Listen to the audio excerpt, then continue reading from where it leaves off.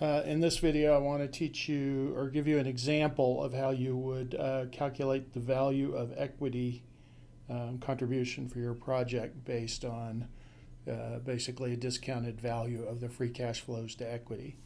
The first step in that, of course, I've already moved over my headers. I've created this valuation sheet. And I don't like working off of the financial sheet for these things, but it will be formula driven. But the very first thing that I want to do is I want to put in a calculator for the number of years into the future that the cash flows occur so that we can use that to figure out how many periods we have to discount them back to get their present value. Obviously, the value of anything, as we talk about in our time value of money, is the sum of the present value of all the cash flows discounted back to present. So first thing we know is how far back to discount them. So,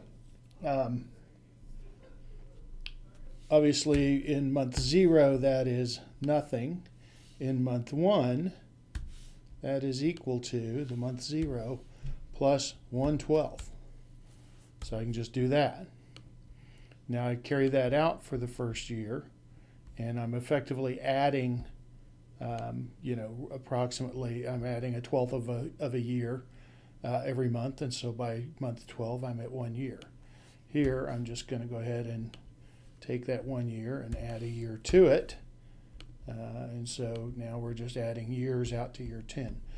This is a way that you can basically do discounting of cash flows even though they aren't all for the same length period. So that's a lot of times real useful when you're doing this kind of forecasting. Next thing, obviously, that we want to do is go get the free cash flows to equity from the other page. Again, I'm doing this formula driven so that if we, for some reason, decide to make a change on the other page, that will show up. And I'm going to go ahead and grab the formatting. Well, I'll just do it over here.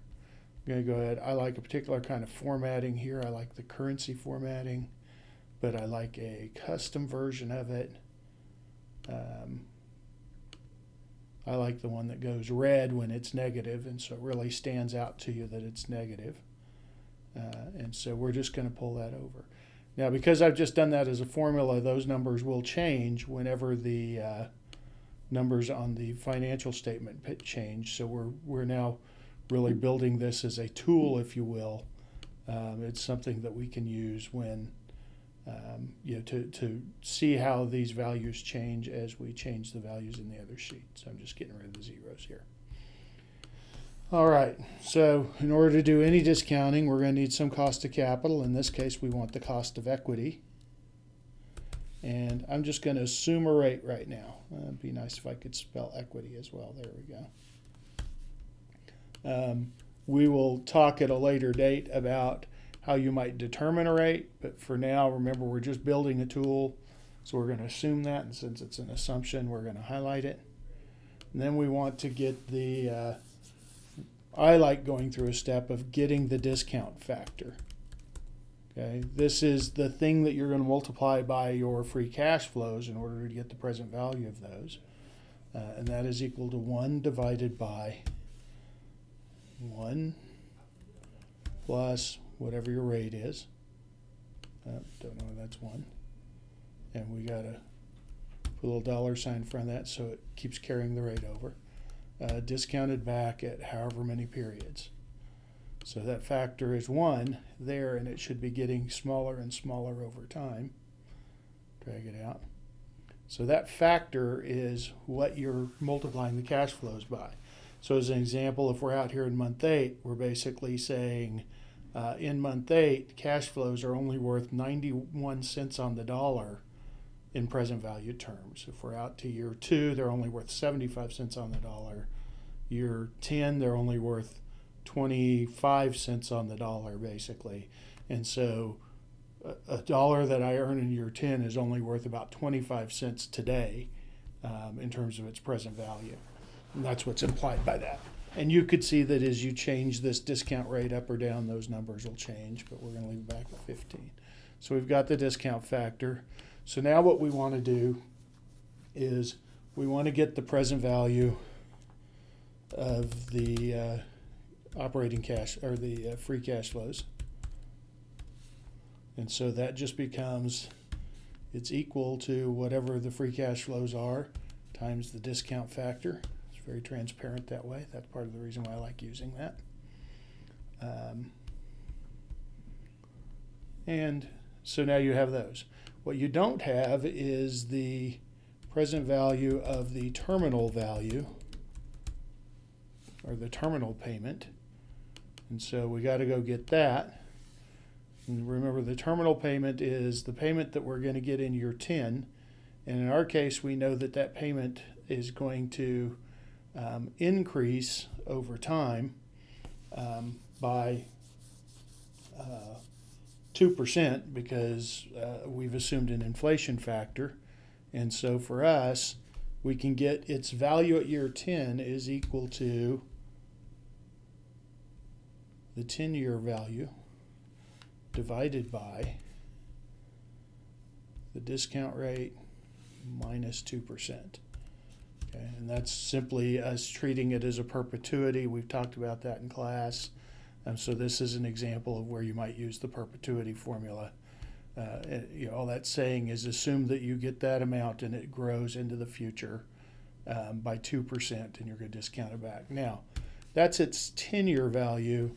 We need to discount it back 10 years. So 1 plus the discount rate to 10 years, and that becomes its new value. So in order to get the value of equity, we're simply going to say it's equal to the sum of the present values of all of these, right? All of the individual monthly cash flows, plus the present value of the terminal value. Boom. So it's 1.367, so $1,367,000. Now, one of the reasons why I'm not going to highlight that in, I'm going to highlight in green so you can see it. I want to put it as yellow because I'm using yellow to show that that's a hard-coded number and this is formula-driven. But one of the things that you would do with that, obviously, is you might look at that value of equity and compare it to the amount of investment and equity investment you need, which is in my case about $93,000. So I'm asking for $93,000. The value to the investor, if they were to get the rights to 100% of the free cash flows to equity, is about $1.3 million. I don't want to sell something that is worth $1.4 million for $90,000. That's a bad deal. So we'll talk at a later date about how you might adjust that.